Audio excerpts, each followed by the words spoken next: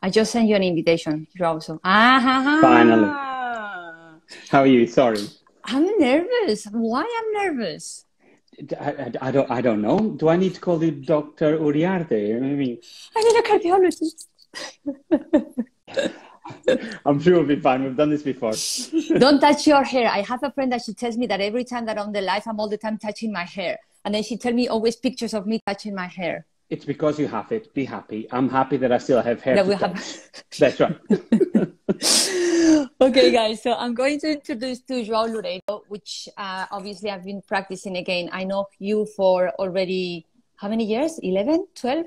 Yeah, 11 years probably. But we had a full train trip, about 1 hour, trying to say your name properly. You remember with Sarah Jane? That's right. And that was Joao. Joao. 7 years later, we still can do it. No. So Joao, he's a clinician in a referral practice in the UK, who's been working for many, many years, but he's also on the board committee for the examination for the European College of Veterinary Internal Medicine Cardiology. So you've been doing that for many years now? 4 or 5 years, yeah.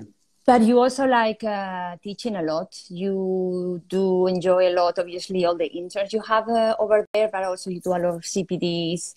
And I think that everyone enjoys a lot your teaching. Yeah, it's really good. So I'm sure that a lot of students will like you to be in their university with them. I'm happy where I am. Thank you very much.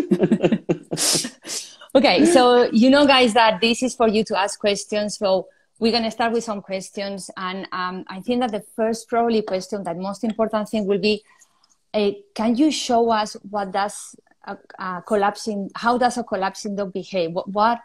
How would you represent a dog that is collapsing? Do you want me to collapse here? No. No. Not going to happen. That's my favorite part, that what I ask owners to do, but you're not going to get me to do it. I know that.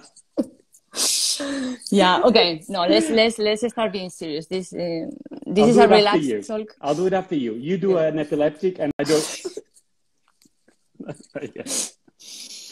So when we post the Instagram videos, I think that a lot of people were very good already asking the right questions. So now, what would be the questions? But do you want to why don't we say, you say the most common things that it will make your dogs collapse or fit, and then I will say it, and then we'll try to work together how we can differentiate, or how could we mistake one episode with the others. And I think that's a really good way to start, because we can talk about why, for instance, why does a cardiac patient collapse? Why would he have this? So we're talking about the collapsing dog. We're not talking about the patient that is collapsed and is presented like in shock. We're talking about the dogs that have an episode, whatever the owners will then describe it. And we know that they call it completely different things. Like, I don't know if you feel that in America things are different, but like, if you remember in the UK, I think people call a faint if they think that there was a loss of consciousness. Yeah. They call it collapse if the dog just goes down. And then they call it a fit if they think that there's like movement. And we kind of need to get used to it. And I don't know, I mean, it took me a while to understand what people were saying.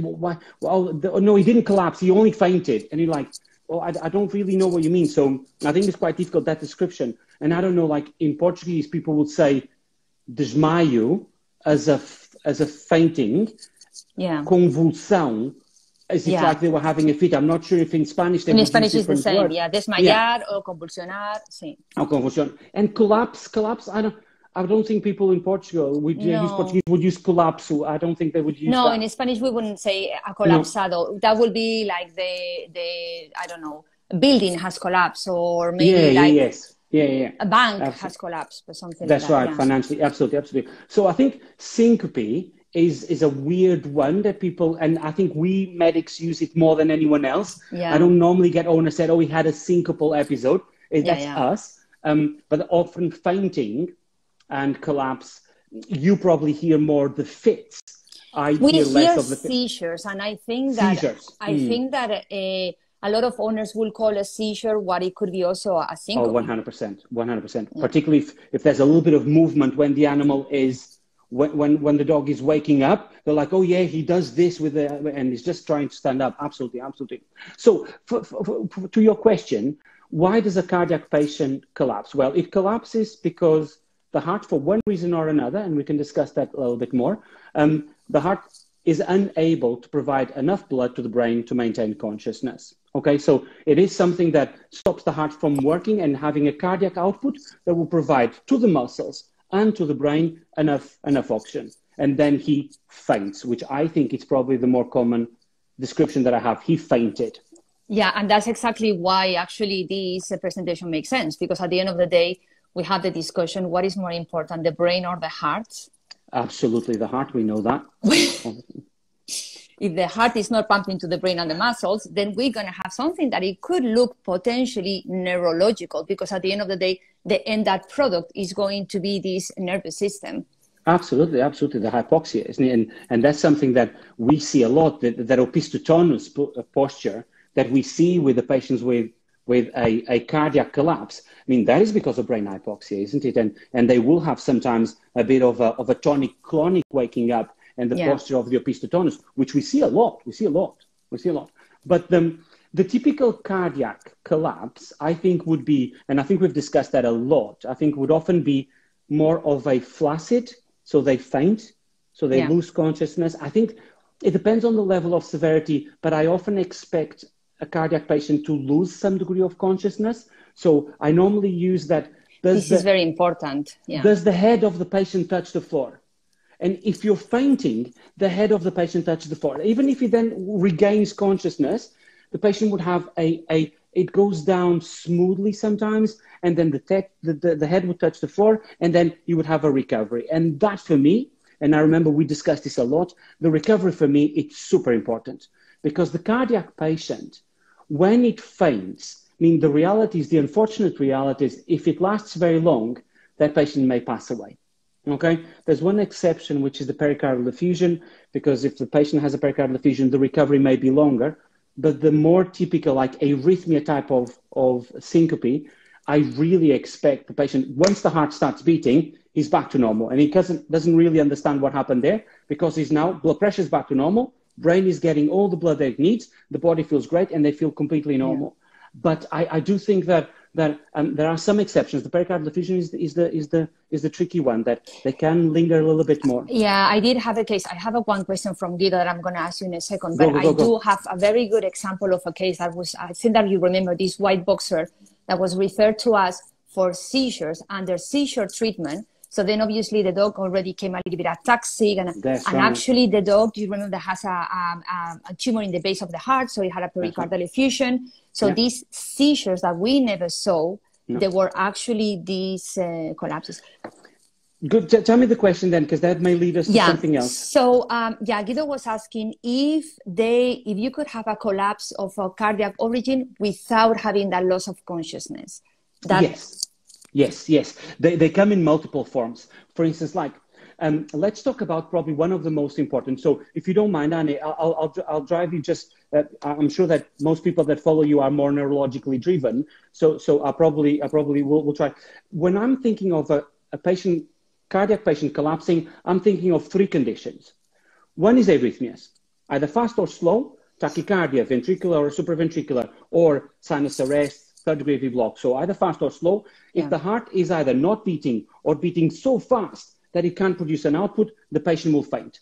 The second group, so arrhythmia, the first one. The second group will be the pericardial effusion. So the cardiac tamponade that you were describing. If the pressure created by the fluid around the pericardium collapses the right atrium, nothing pumps. And the patient will then, in a period of high demand, so during when he's excited or needs more cardiac output, will not provide it, and he will collapse. And then the last one, more difficult, will be hypoxia. So pulmonary hypertension and those weird kind of cardiac cases like tetralogies of Fallot or reverse PDA or double chamber right ventricle, which create hypoxia. But basically, if the heart is not able to pump oxygenated blood into the brain, you're going to have a feature, you're going to have a seizure, or you're going to have a fainting during times of high demand. So particularly with the arrhythmias, to your question, they come in very different shapes. I mean, a very short period of ventricular tachycardia will not create a collapse. You and I, we wouldn't pick it up. We pick it up on the Holter. A short period, let's say 3-4 seconds of sinus arrest, no heartbeats, you probably won't pick it up unless the patient is running, needing a lot of cardiac output. And so once you start talking to the owners, they often come back to you and go like, actually, I thought he was just losing his foot, but he's actually having small ones. So yes, you can have small ones, and then you can have the big ones like slap in the face that the owner has time to get the camera and get a recording for you. And those would be the ones that would have a proper fainting, head on the floor, and then somewhat a period of recovery. But the cardiac episode, I don't think lasts very long. Yeah, I think that little short ones that you described is one of the videos that we post on the Instagram when you have this bull terrier that was just losing it with the back legs. It's just like walking and then... Perfect. That's a VTAC with a patient with aortic stenosis. So the aortic stenosis drops your cardiac output. So a little bit of VTAC shows itself more. And those were just the tiny little ones. So he's just, blood pressure is dropping a little bit and then it stops and he reaches normal consciousness. If that VTAC was to be continued for a couple more minutes, that patient would potentially then have a full collapsing episode or a full sync. Yeah, and I think that this is extremely important, what Joao was saying at the beginning, that we are talking about the collapsing episodes, not the dog that comes down, what we say in the States, the dog that cannot move.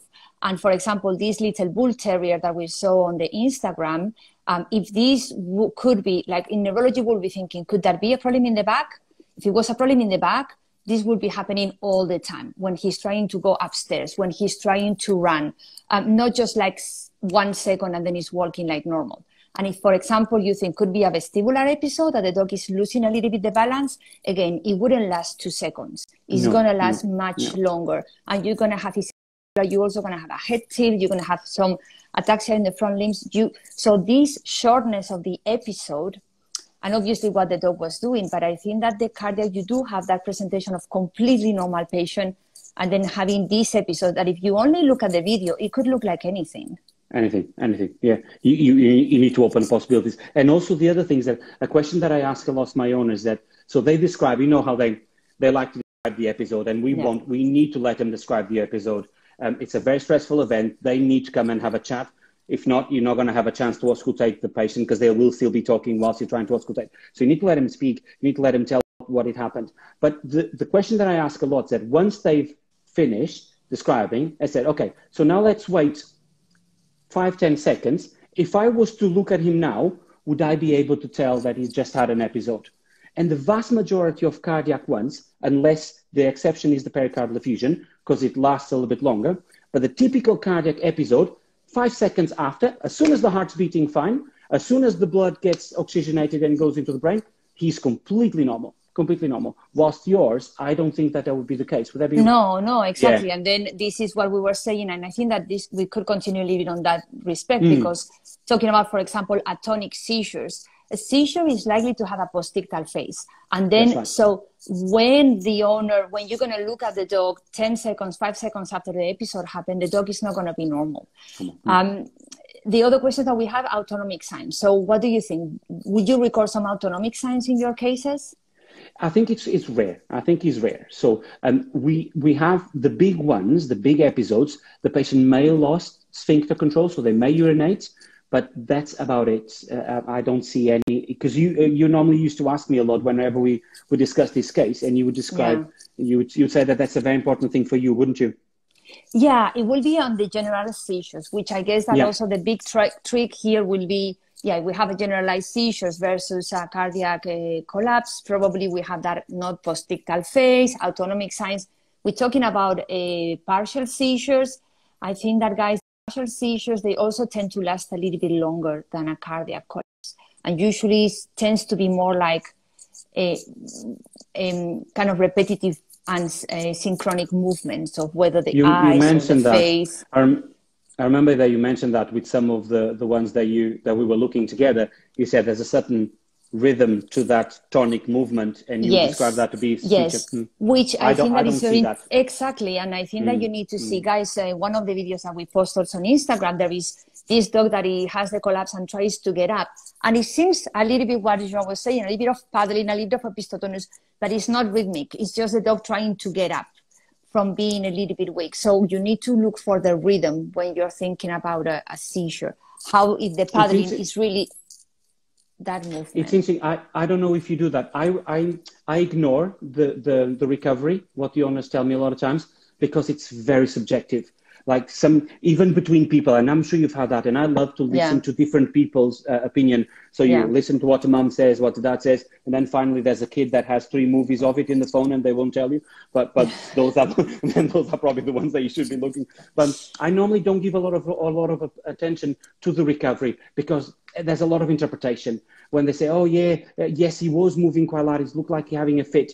I care more about 5 seconds later or 10 seconds later, how does it look? Like, would I be able to come into the room and go, it's just had something happened? Or is he completely back to normal?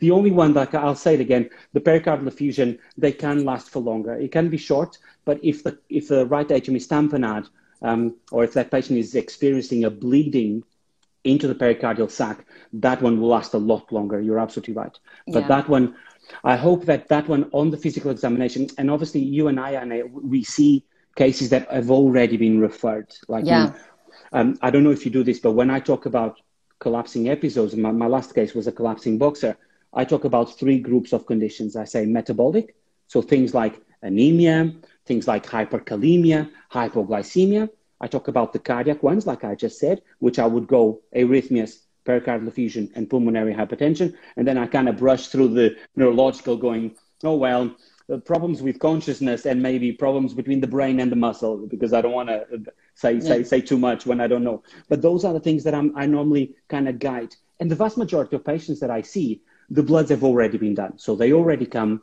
We know that this is not an anemia case. It's not a because otherwise they'll be referred as an anemia, or they'll be referred as a hyperkalemia and probably an Alisonian. So we're talking about the cases that on the initial examination to the vet, or if you're a primary clinician, when the owner comes to you and your basic data like biochemistry and electrolytes doesn't really tell you what's going on. So these are, and this is the beauty of these cases, but also the challenging part. So on physical examination, you could go, well, I don't know what's going on because it's not happening. It's not happening now, and that I think is a very, very important thing. So we're lucky in a way that we've seen a selected group of patients, but I normally in those situations if it's not been done, I'll repeat the bloods, but not normally I would go straight for the heart, because I always think that one of the main concerns of the owners is this fatal? Okay. And some of the cardiac changes will probably be fatal. And I was coming from the point of the pericardial effusion, and I think that hopefully in the pericardial effusion, you may suspect it on physical examination. I don't know, because the patient, you won't be able to feel the heartbeat as well as you would expect. You won't be able to listen to the heart, and you may find that the jugulars would be distended. So those would be on the physical examination my clues to think this is probably a pericardial effusion. But they're not easy cases at all. I've been fooled before. Yeah, no, we need to talk a little bit about how we're going to do the diagnosis. But let's go through some questions. Go. Guido is saying, in cardiological pathologies that produce syncope, do you think that congenital or acquired are a little bit more common? And do you find that syncope is a little bit more in young or in older dogs? That's a great question. So, and the point there, I said, any cardiac disease, which will obviously drop the cardiac output, will predispose a patient to collapse. But I still feel, for instance, let me give you an example. A patient with dilated cardiomyopathy. Of course, if that patient gets already on the edge, okay, cardiac output is low. If that patient is going to develop an arrhythmia, that patient is going to collapse a lot sooner than a patient that has no underlying disease, okay? The most typical, the more common cause for collapsing, I think in our clinic would be an arrhythmia, okay? So we see boxers with vasovagal syncopes, we see boxers with ventricular tachycardias, we see schnauzers, Westies with bradycardias, okay? So I think acquired, therefore, would be mine. We have very, very rare conditions like the tetralogy of Fowler, like I was saying, like the pulmonic stenosis with VSDs. So those are rare cases.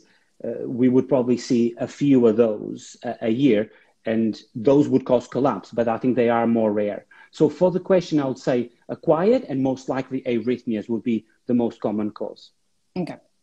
So when would you think, what type of cardiac collapse would you think that is more likely to have this urinary, so this urination during the relax of the sphincters?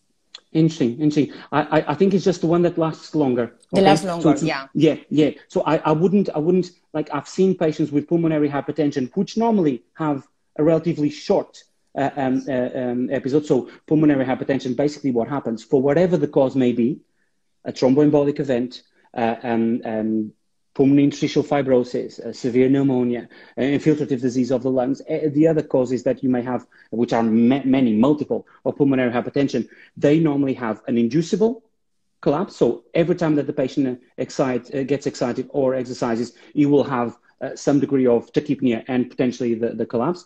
And they can have a very short time that they are down, because unfortunately, if they last very long, they may be fatal. Okay, so we would never see them because they would die suddenly. And I've seen those having urination. I've seen, and those would be short. And I've seen long periods of collapse, for instance, like a VTAC, that they haven't lost their sphincter. And it may just be because the blood pressure drops enough for the patient not to feel able to stand, but not completely lose consciousness in the way that the sphincter will be lost. I think. Yeah. Then this question, I think that it's maybe we'll talk a little bit later, because I think that it's a little bit of a difficult one, because it's asking what is the most common clinical sign that comes with a patient which presents with a cardiological syncope. I'm not sure that you have one. It is a little bit of a tricky one, no? Is there something that makes you think? Physical examination or clinical sign? Because no. So these patients. So I'll turn that around a little bit, and I'll tell you the things that worry me a lot. So we are seeing these cases. We're seeing this case because it comes for a collapsing episode. So investigation of collapse. So the clinical sign would be collapse, okay, and it could be metabolic, could be cardiac, or could be neurological. The things that would worry me a lot is a severe arrhythmia, because I know that those could be fatal, okay? So that worries me a lot. The other thing that worries me a lot is if associated with a collapsing episode, you have a shortness of breath. I'm very worried. Why? Because both an arrhythmia and a severe shortness of breath would indicate that this is a very severe disease and that the patient could die suddenly. So an arrhythmia, as soon as you see the animal when it's there, you already see the arrhythmia.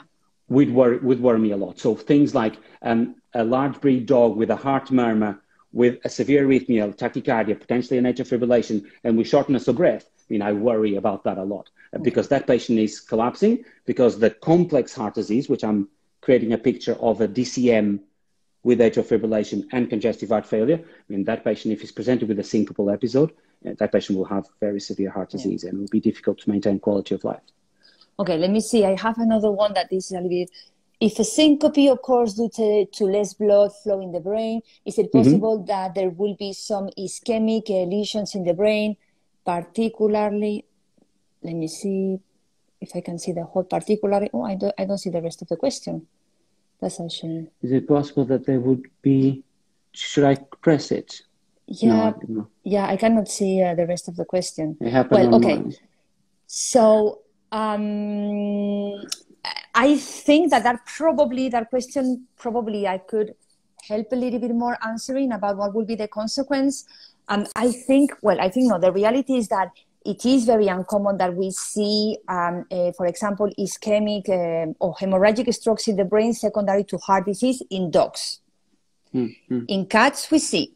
We are recognizing, I don't know what you think about this, Joao, but we are recognizing, we do a lot of thromboelastography at TAPS at the moment, and we are recognizing a lot of hypertensive patients. That's very interesting. That they are having ischemic strokes, and they are a little bit pro-coagulable. And I think that now we do a lot of blood pressure measurement more than I used to do, and we do a lot of checks. Really? But I have had some cats. I have a beautiful MRI of an hypertensive cat that it shouldn't have had an MRI, but unfortunately he had it. But it's usually we don't end up doing the MRI. No, that's what I was going to say. Yeah. Irreversible brain damage due to a severe ischemic condition primary to a heart disease, I think that the animal will be dead first, no? That is exactly what I was going to say. So I don't think we see those because we'll lose the patient and the quality of life will go.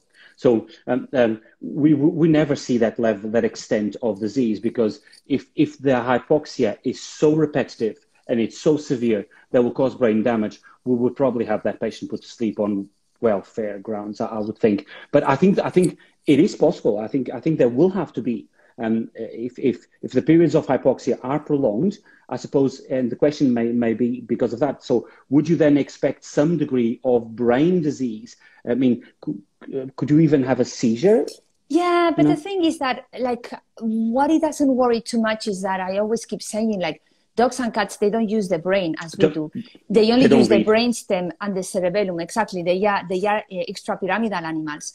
So although we know that more ischemic lesions are into the cerebellum, like at the end of the day, the neurons, the part of the brain that needs more oxygen are the neurons, is the gray matter. And obviously where there is more gray matter is into the cerebral cortex. And to be fair, dogs and cats, they don't need it that much.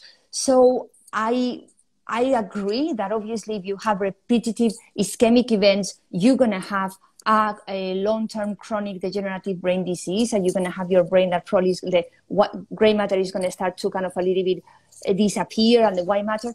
But I'm not sure that we're going to see that as a consequence in our dogs that they live with us and go for a walk with us, and that's the only thing they're doing the whole day. They'll function normally, absolutely. And like you say, we wouldn't. The MRI would have to be done for any different reason. There's a really interesting question. I'll see if you see it. How about seizures in pugs with severe bradycardia? And that one I would take, not just specifically on pugs. Pugs, in my experience, do have, because of airway disease, they can have an increased vagal tone. They also have what is described as a stenosis of the bundle of His, so they can have third degree or second degree AV block. But let's take this, like if you have a patient that has a bradyarrhythmia and he has seizures, and let's say that I've had a Holter. We had that. Do you remember that pug, black pug? That's right. We had? That's right, which is actually in the lecture that I think we presented initially. But that one had a proper third degree AV block, didn't it? Did it seizure also? Yes, because do you remember that we had the whole? Well, sorry, go ahead. No. It's exactly that case. It's exactly that case that you were talking. I think that case was actually done with Joel. If I remember, I don't remember the final diagnosis of that pug. So guys, this dog was a pug that it would just like, we had a video where he was in the park and then he would just collapse. It looked actually like a seizure because it was a little bit longer, but then it was always when he was exercising in the park. And then we had a Holter. We were very lucky that we had a Holter while he had one of these episodes. And he did have a bradycardia just before, no, just after, I don't remember. It was very short. It was not enough. We did also the MRI, we did all the investigation, and the dog ended up responding very well to the anti-epileptic treatment. We couldn't find anything on the heart, but he had a Holter. So that's the key. So although we like to explain everything with one disease, they can have two, okay? There is a predisposition, and that pug will probably have some eye problem and will also have some airway problems, right? So they can happen. The key there is where the Holter monitor is having owners pinpointing exactly at what time the dog had the episode, and also being critical about the Holter monitor. So if you find a pronounced sinus arrhythmia in a pug, it doesn't concern me at all. It doesn't explain a proper seizure, okay? A proper collapsing episode with tonic-clonic movement. Yeah. So hopefully we'll answer that. We'll answer that question. So there was also this question before, which are two questions. So one was, I don't know how much you can quick talk about the ARVC in boxer, and then the same person is asking about, which probably hopefully we're going to go a little bit about how we're going to be working out these cases. Okay, so how we work out the cases, we're gonna go a little bit. But do you want to say something a little bit about the boxer? We can talk about the ARVC. So arrhythmogenic right ventricular cardiomyopathy. People have dropped the right ventricle, so we call it arrhythmogenic cardiomyopathy. You often describe it also just as boxer cardiomyopathy. It is a substitution of the myocardium for fibrous and fatty tissue, and that fatty tissue that is mostly in the right ventricle, but it can affect other areas of the heart, is arrhythmogenic. So the boxes are presented in an adult phase with ventricular tachycardias, and unfortunately sometimes they don't present. They have one episode, they have a VTAC in the middle of the park or whatever, and they pass away. The disease, you need to look for systolic function or systolic dysfunction. So if there's an arrhythmia and the heart is weakened, the risk of sudden death is a lot higher, I'm afraid. And the treatment of ARVC would be control the arrhythmia with Sotalol will probably be my drug of choice. And then I try to optimize cardiac function with pimobendan if you need to, if there is evidence of systolic dysfunction. But it is a disease that we see a lot in the UK. I don't know if you're exposed to many in the US. And it is some patients do very, very well. Some patients end up passing away because they're boxers, they're passing away of some other cancer or something like that. But it can be fatal. It's a horrible disease sometimes. Yeah. Horrible disease. So one question of Guido, which I think that is a very good question, and we can talk a little bit about that, and I will also kind of reverse it a bit. So he's saying, like, what will be the cardiac collapse that could look like neuro? I would say that the most common cardiac disease that comes to me is still after the filter of the ER is the pulmonary hypertension. I think that I receive pulmonary hypertension cases referred as a neurology. Absolutely. Thanks God, I still recognize them. What would be do you receive any neurology cases as a cardiologist? Yes. Yeah, I think so. I think the I don't know if you call it partial seizures or the petit mal. I think they can be, because you know me, I can always like, no, that could be a bit of an arrhythmia, and so the ones that are not tonic-clonic, I think it's possible. Or if they're brief, I think I probably would go, oh, could that be it could just be weakened? I suppose so. I suppose I could. The one that I think is really interesting, Anne, and I'm sure we talked about it, is the myasthenia gravis, isn't it? So it's the reverse PDA for us, which creates hind limb weakness, and the myasthenia gravis for you. So this is the dog that goes for a walk and suddenly gets stiff on the back legs and needs to sit down. And the difference there is that for you, the head would be completely perfect. For me, with a reverse PDA, you're going to have some degree of tachypnea associated with the pulmonary hypertension. Yeah, but the myasthenia, it's so rare. They happen, like, they don't only collapse and they are walking normally. They do get more and more tired. So I really think that the only one that really, because particularly pulmonary hypertension in a pug, like those, I think that to be fair, in any dog, but I think that those could be the ones that they are more confused as seizure. I agree that the partial seizures, they could be confused as cardiac, but then they happen a lot. So then let's go a little bit. There's a lot of other questions. So we have one of these cases that someone is telling us that it's a seizure, but we think that it could be pulmonary hypertension, or they are telling you that it could be a heart. And then, so the first thing that we're going to do, what you were saying, we do some blood work, basic blood work to rule out glucose, obviously electrolytes, all that. And then we do our clinical examination. So from my perspective, if I have a completely normal neurological examination, of course, it still could have been a vestibular episode. And of course, it still could have been a seizure. It's not going to be a disc. It's not going to be a myasthenia, because those are going to be abnormal. So I will only be left with having a vestibular episode and a seizure. So what are the things that you could just examine your dog and you say, just by examining, still could be this. So then we move forward to our test. Do you know what I mean? Tell me. So I think if so, a normal physical exam. So no murmur, no arrhythmia. Okay. The tamponade, you're going to recognize it. Exactly. So I would expect. So the tamponade, I would expect to have an abdominal distension if it's chronic, or not be able to feel the heart, and have the jugulars there. The arrhythmia could be completely intermittent. So a physical examination that's normal does not rule out VTAC, and does not rule out an intermittent sinus arrest or an intermittent third-degree AV block.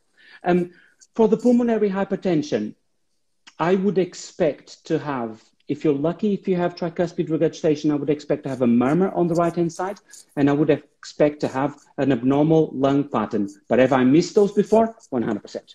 I have missed it, because they can be. Pulmonary hypertension is a hidden drug. We don't think about it a lot. It's a hidden disease. We don't think about it a lot, and you need advanced echocardiography to diagnose it. So it is one that we miss it a lot if you don't have it always in the back of your mind. Like you said, you always need to think about it and think, could it be? Could it be? Because it is a hidden disease. I agree. So I hope that will help. So an arrhythmia, I would say, completely physical examination does not rule out an arrhythmia. So we said vestibular seizures, normal neuro exam, arrhythmias will have a completely normal exam. So then our next step will be, we said CBC chem, we'll do a chest X-ray. With the chest X-ray, you could suspect the pulmonary hypertension. You still haven't ruled out the arrhythmias. Obviously, you still haven't ruled out seizures. You still haven't ruled a vestibular episode. Then the next step, we'll do a cardiac ultrasound. What are the things that you can rule out there? For me, it would be crucial. So the cardiac ultrasound would be crucial. So for several reasons. So the pulmonary hypertension, for sure, that's how you're going to diagnose it. It's the gold standard for diagnosing it, and you should be able to. You would see an enlargement of the right side of the heart, a dilation of the pulmonary artery, and if you have any tricuspid regurgitation, you will be able to pinpoint the severity. You have a better chance of diagnosing an arrhythmia, okay, because you will be scanning that patient for half an hour, 45 minutes, how long it takes you. So you will have an ECG running there, and you would hopefully see the patient nervous when you start the heart scan, and then calming down. And sometimes you see the VPCs appearing here and there. And if I find a VPC in an echo, I want to do a Holter monitor. So for sure. But the other thing that's very important for me, Anna, is that, and I find it very helpful to the owners, is that if that heart structurally looks normal, if the heart muscle is strong, the chances of sudden death become massively reduced for that patient. And you can see the owners going, okay, what I want, I just don't want to lose him. And we'll have a little bit more time to think about it. Yeah. Okay. But an arrhythmia could still be. So we have done CBC chem, we have done chest X-ray, we have done a cardiac ultrasound. We still don't know. This could be still a seizure, could be a vestibular episode. Imagine, guys, obviously you want the video from the owners and all these questions you were saying. What was the dog doing before? What was the dog doing after? Was he urinating? Did it last too long? Did it last too short? So after we do the cardiac ultrasound, what are we going to do? Because now it's going to be the big question. Are we going to send this dog on MRI, or are we going to do a Holter? So I'm going to say from my side for the MRI. The problem is that if this dog had idiopathic epilepsy, you're not going to find anything on the MRI. You can do an EEG. The EEG needs to happen when the dog is having a seizure, and then I can assure you that that is not going to happen. You're not going to have a dog going home with an EEG and record a seizure. So having a normal MRI does not rule out that your dog has a seizure, if it's a partial or generalized one, particularly if it's idiopathic epilepsy. And if it's vestibular, the same. If the dog had a vestibular episode secondary to a TIA, transient ischemic attack, you're not going to see anything on the MRI. So unfortunately, the MRI will be only to rule out that if there is a structural brain disease. If you have a structural brain disease, it's a little bit more likely that your neurological examination is going to be abnormal. So if you are hesitating, I will definitely prefer to do what Joao is going to explain right now, because the MRI, you need full anesthesia, and it's also very expensive. Absolutely. And it's just going to tell you that the brain is structurally abnormal, but it's not going to tell you what that episode was. And that's why probably we want to do a Holter monitor, for sure. For sure. A Holter monitor, for sure. Is that what you wanted me to say? Yeah. But how do you do it? Because I know that you have 24, 48 hours, 1 week, so iPhone thing. So you can run an ECG, obviously, and get an arrhythmia, but you need to pick up. You need to pick that episode to be 100% sure. And like that case that you were discussing, you actually need to know the timing of the episode. So you need compliant owners to be 100% sure, because the decision that you're going to take from there is very, very important. Yeah. So I think I like 48 hours, but just because the first day is quite a busy day and the dog's still returning home, he still has the monitor, they're getting used to it. I normally get the second day to be a normal day, more than the first day, to be fair. So I like 48 hours. You could, but you have a choice of running it. You can run also the system that we use, you can run it for 7 days, although you start having a bit of problems with the pads. But for the cases that, and there's something that I asked the owner, said, do you think you can elicit make the it episode? Happen, yeah. If you can make it happen, we're going to do a Holter monitor until we catch one. If the dog is having an episode every month, you kind of go, I mean, what are the likelihood now that I've done the bloods, the echo, everything looks normal. The neurologist has looked and he says, I mean, am I going to do a Holter monitor? What are the chances of getting a positive result from this? It's a lot lower. But if you tell the owner that it's very unlikely that your dog's going to die because the myocardium is strong, hopefully the owners will feel a bit more relaxed and they can give you more videos, and then you may be able to pinpoint things a little bit more. So that buys us a bit of time. But the Holter monitor, the other thing that you can do is the event monitors. So what you were saying, there's a little device that you can implant under the skin. It is a general anesthetic, and that records the heart for 3 years. And you can interrogate it like you interrogate a pacemaker. So the dog comes in, it's by a company called Medtronic, and you put the interrogator on the device and you can interrogate there. There are some artifacts with that, and it's not a perfect scenario. And I think, like you say, Annie, I've not used it a lot, but the iPhone ECG or other brands probably have it too, where you can put the ECG.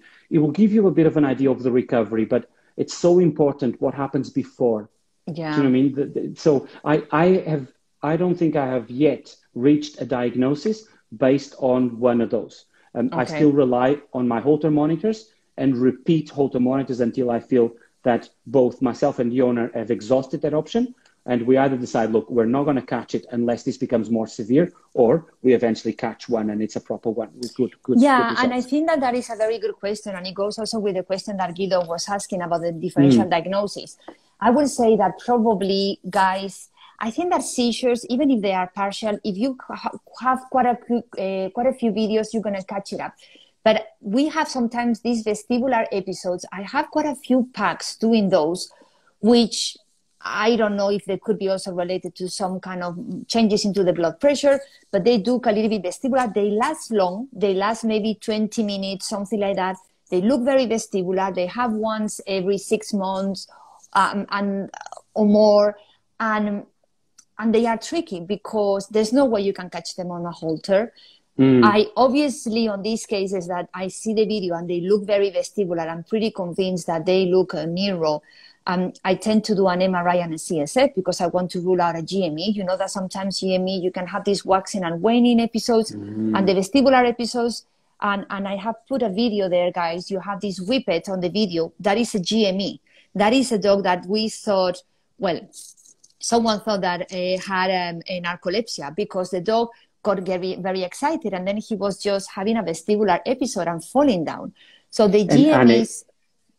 I remember that I thought this could be a tachycardia. So the owners arrive home, he's excited, he's over tachycardic. I thought that is a typical example. I thought it's a subtle, it could be cardiac. That was a tough one. So, I mean, we have these tough cases, but it's true that particularly the ones that they don't happen very often, but remember the GME sometimes can be waxing and waning. So it's true that for me, it's very clear that it's vestibular because you have the falling down, walking towards one side. I tend to do the MRI and the CSF to rule out the GME because the GMEs can be really tricky. But sometimes I'm also now thinking if I don't have also, now that we are, I'm really, also now that also we have the 3 Tesla MRI, we're seeing so many like mini ischemic events and also with, I mean, we don't really know very well how to interpret the tech, you know, like this is still. It's hard. Like, it's hard. But it's a theory. Yeah, but we know that, I mean, in humans being hypertensive and being older and your blood vessels not being elastic with the chronic hypertension, it is one of the causes of stroke, right? And just having a certain age and then you have a little arrhythmia. So I think that probably maybe a lot of these cases, they could be also little TIAs and then just like sudden and they disappear. So they are not easy cases. They're not easy cases. That GME, I think we did a Holter monitor because I was convinced, and the way that the owners were describing was always on excitement, and it turned out to be that he always had that bit of absence, wasn't it? It never collapsed, but it was one excitement, which I thought was really interesting. Okay, so another option. Is it possible to have a postictal phase after a syncope when they are recovering? I don't think so. So for cardiac? Yeah. Is So that what you mean? Yeah. The postictal phase is that phase where when the dog is recovering from the seizure, what is the typical thing that you're going to see on a postictal phase? The dog is probably wagging the tail but cannot see, is walking into things, they are circling, they are kind of looking around because they usually is related to them not seeing very well. So they are a little bit ataxic, crossing and walking a little bit like they don't know what's going on. I don't think that you're going to see that even in a tamponade. No. The tamponade will collapse and then will just remain down. Okay, they're aware that they probably feel that the blood pressure is low. So yes, I don't expect them to be, like they're not looking like that. No, the opposite. They stay down, and the owner says, "I thought he wasn't going to walk home, and it took him 15 minutes to be able to walk home." Okay, and that probably is the time that you need renin-angiotensin aldosterone system to start building up your blood pressure again, and maintaining volume. And so, yes, no, I agree with you. I agree. Okay, so another question. Can you explain how that's going to be a good one? Can you explain how to detect hypertension, pulmonary hypertension in an X-ray, like some peculiar sign of if present? I wanted to address that one because you can't. You can suspect it, okay? The diagnosis of pulmonary hypertension is an echocardiographic diagnosis. But what would you expect in a patient with pulmonary hypertension on a radiograph? You would expect right-sided emphasis, so an enlargement of the right side of the heart. You would expect a bulge of the pulmonary artery, so that 2 to 3, the 1 to 2 o'clock bulge of the pulmonary artery on a DV view, and you could potentially expect a distended caudal vena cava. So those 3 features would probably make you think that this needs an echo, and also an abnormal lung pattern. Of course, if you have a pulmonary thromboembolism, your lung pattern will be normal. But if you have a dog with a Westie with an alveolar interstitial pattern, that's going to be, and a big right side of the heart and a distended pulmonary artery, that's going to be a pulmonary interstitial fibrosis with pulmonary hypertension. But the diagnosis is echo. Is it pulmonary hypertension internal medicine or cardiology? Internal medicine. Internal medicine treated and monitored by cardiology, but it is an internal medicine disease. Okay. Sorry, guys. We're just like digging at some private more. Some more. That's right. It still continues to be funny. still today. Okay, so Guido, asking about narcolepsy, cataplexia. I've never seen a case. Actually, I have a case that Anna from Ecuador sent me because I've never seen a narcolepsy, cataplexia case in my life. Okay, which is the more negative predictor of prognosis in a cardiogenic disease? The amount of the time that the patient is unconscious during the syncope, or the number of events per week or per month? That's a good question. That's a very good question. Yeah. I think the time will be what's going to make this patient pass away. With regards to the prognostic indicator, it depends on the disease. Okay, so a VTAC I can't cure, but I can make better maybe a little bit. A sick-sinus syndrome I can cure with a pacemaker. A pericardial effusion that's idiopathic I can cure with one tap. It may never come back. A pericardial effusion that is because of an hemangiosarcoma in the right atrium, there's nothing I can do. Pulmonary hypertension, if it is a thromboembolic event, I can maybe start treating it and make it better. Some idiopathic pulmonary hypertension respond beautifully to sildenafil.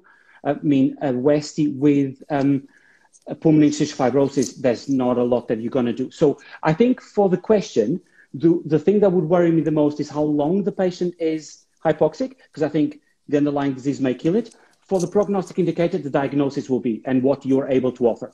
I hopefully answered that question. I think it was Guido that did it. Yeah. Okay, so we have the last 10 minutes. So should we do a little bit of review? So tell us what is the most common diseases to collapse?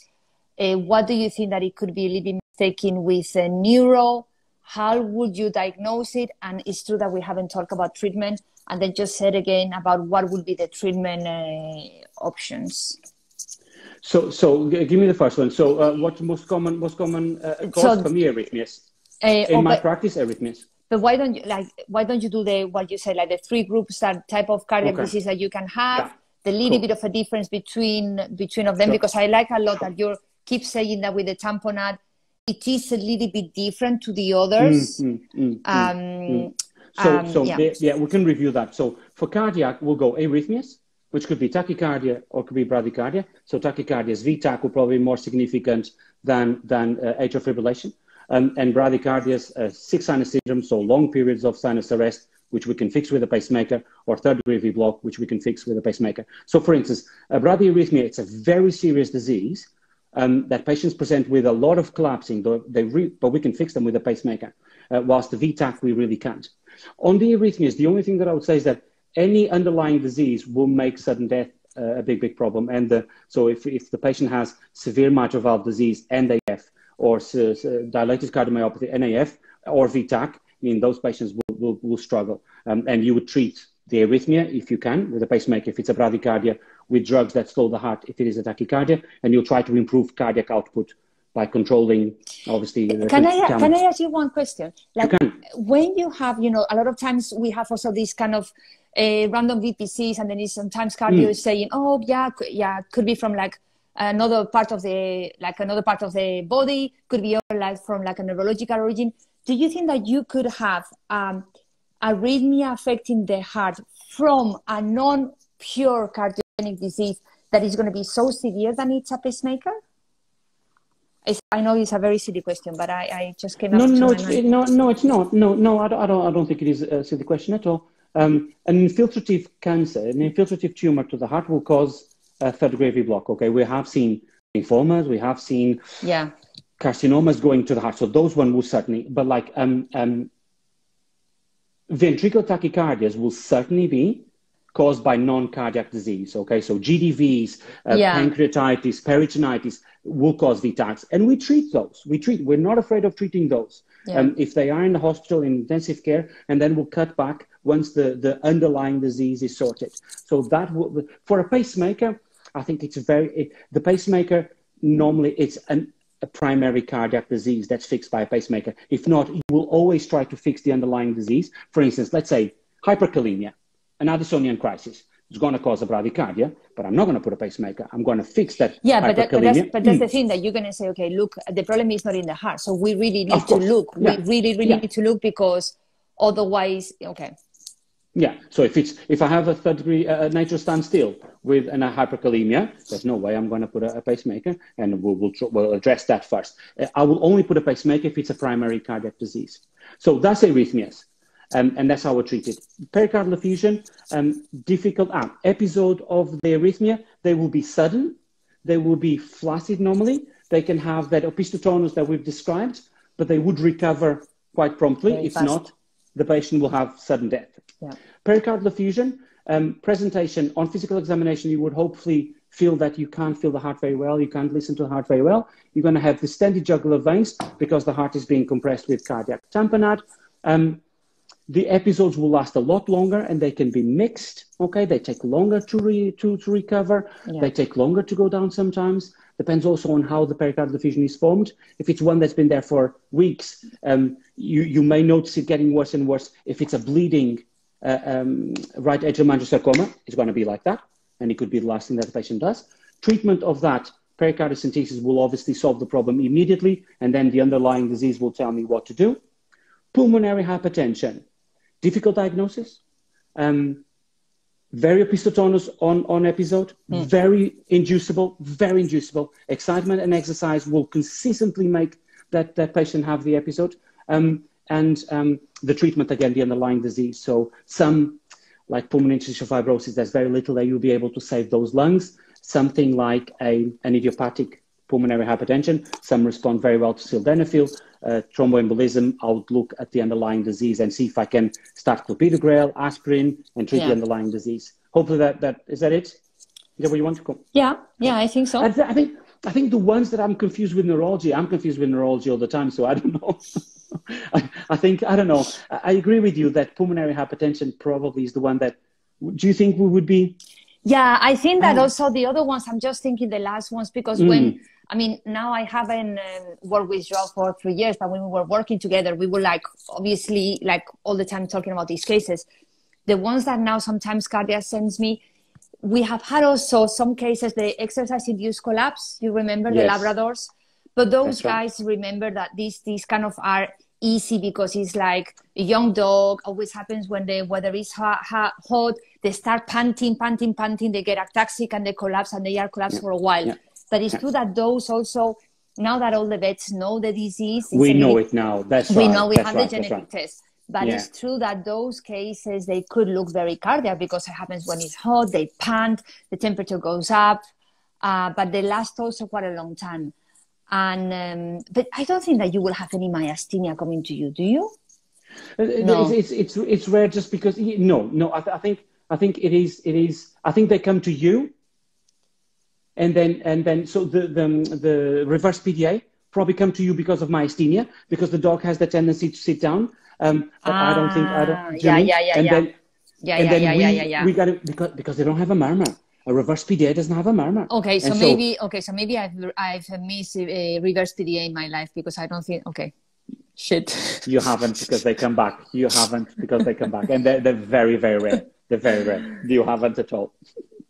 Okay, so last question. I don't know if we're gonna have time. We really have 3 minutes. Why will pleural effusion look blood tinged with no evidence of tumor within the heart of lung field?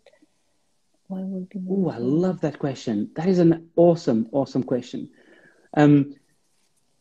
So that is actually one of my tests. I'm not sure if I'm going to have time to talk about this, but if I have a pericardial effusion and I suspect, so I have a patient with pericardial effusion, I suspect that he has a mass in the right atrium that's bleeding into the pericardium, and if I have a little bit of pleural effusion, I like to tap that pleural effusion first. If that pleural effusion is clear, it tells me that at least it's not bleeding from the lungs. If that pleural effusion is blood tinged, there has to be either coagulopathy associated with the process of DIC, or that patient is bleeding also from metastasis in the lung. That's an awesome question.